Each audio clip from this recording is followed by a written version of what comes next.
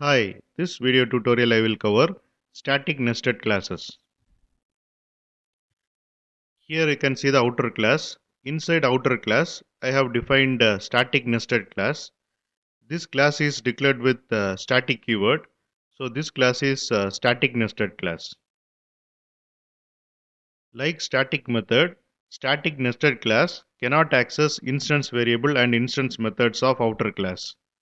If a static nested class wants to access instance variable and instance methods of outer class, it has to use object reference.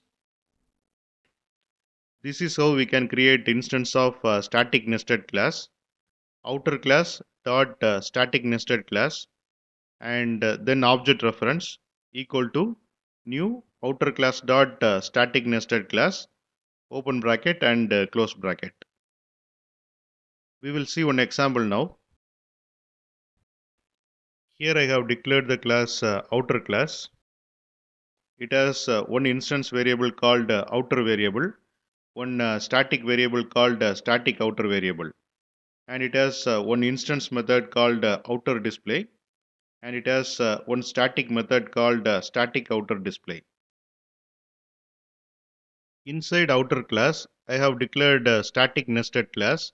This class is static nested class because it declared with static keyword. Inside static nested class, I have declared inner variable, and I have declared inner display method. From inner display method, I am accessing inner variable and static variable of outer class and static method of outer class. This is possible because from static nested class, we can access outer class static variable and outer class static method. Here I have declared the class static nested class test, and it has main method. I am running this program in debug mode.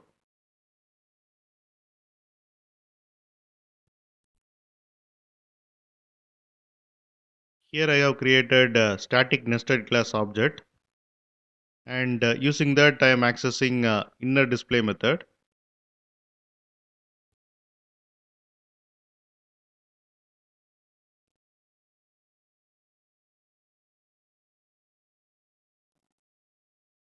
And here you can see the output.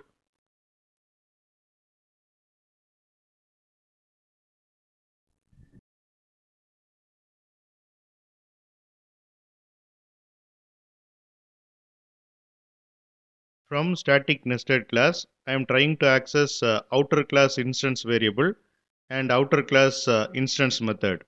This is not possible because from static nested class, we cannot access outer class instance variable and outer class instance method. We will get compile time error. And this is about static nested class, and thanks for watching.